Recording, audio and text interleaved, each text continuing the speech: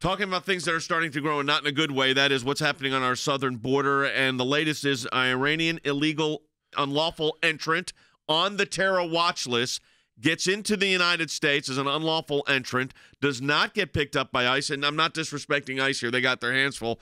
But gets picked up by the Texas Highway Patrol on a stop. And this was the federal government that didn't want the states involved in this, remember? And this, Wes, individual was on the terror watch, is on the terror watch list. Oh, yeah. He is actually the 39th person on the terror watch list, apprehended since the 1st of October. The list, the rate of these people being caught has gone up dramatically in the last 2 years. For example, last year, under the Biden presidency, there were 98 people that were caught on the terror watch list. The year before that, President Trump's last year, there were 15. The year before that, President Trump's third year in office, there were 3. The number of terror suspects being apprehended on the border is directly related to our border being open and porous, and people around the world know that you can enter the United States illegally. The other thing that's most disconcerting about this is that this man was caught not by the people who were supposed to catch him, but caught by the State Patrol. Yeah, and I don't want to blame not at all. Customs, Immigration, Border Control. We're not saying – none of us are saying that. They're overwhelmed. Absolutely. But the federal government did not want the states involved in this. That's right. And not only that, this man is part of that group, and we don't even know how large the group is, of the unknown gotaways. They know about certain gotaways. They either observe them or electronically they observe them and can't catch them. Those are called known gotaways. He is part of the unknown gotaways. And when it comes down to it, Jay, concerning people on the terrorism watch list, we know they are here. We just don't know how many. Yep. We don't know who they are. We don't know where they are. Thankfully, this state trooper caught this particular person who's on that list. Not surprisingly, DHS has no comment about this. But the truth is, if it wasn't for the work of Governor Abbott and his team and the Texas Department of Highway Patrols, this individual who's on the terror watch list, currently on the terror watch list from Iran, would have been operating inside the United States. And that in and of itself, Jordan, is a real problem.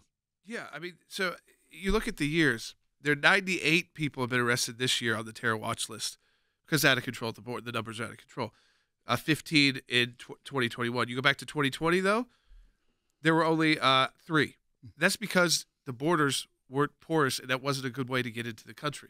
So if you needed to get into you didn't try to go through and kind of put yourself in with migrants as a terrorist. I mean, to get on that list is fairly serious, especially out of Iran. So to me, what it underscores is, one, we don't have enough law enforcement, federal law enforcement at the border. We have them acting as humanitarian staff, not military. That didn't turn out well for our troops in Afghanistan when they weren't put in that position as well. 13 ended up killed because they weren't being utilized as military, which is to protect and kill, but to process people. And this issue, again, by chance they stop a vehicle with 4 or 5 of these people. I'm sure they know what to look for. And out of those 4 or 5 people, one of them is an Iranian terrorist. Well, and we know this, and Will pointed this out just now in our chat. And this is, Wes, this is really troubling when you think about it. We know, for instance, our colleague Mike Pompeo has a fatwa against him from the Iranian regime. Yeah. I mean, currently that's why he maintains high security profile protection. About to kill him. But yes, I mean they want to take him out because of Soleimani. We are in danger, and we don't know, with all of these gotaways, whether they're observed or not observed, we don't know who they are. We don't know what they're about. We do know that some of them are on the terror watch list. Since President Biden became president, Jay, 1.2 million people, according to the Customs and Border Protection Services, 1.2 million people have gotten away illegally crossing that border. I mean, think about that number for a moment. 1,200,000 people. Yes. And this was, listen, it was very fortunate that the Texas Highway Patrol got him. That was a good thing. But this is a very dangerous time at our border. Now, we're trying to remember they did away with Operation Talon, which was how you were dealing with the human trafficking, which is a gigantic problem that's affecting every city in the country. We were talking about it where our studios are based. Right down the street, they busted up a ring. Right around the corner, they busted up a ring. Because if you're on a major expressway, That's what they're happening.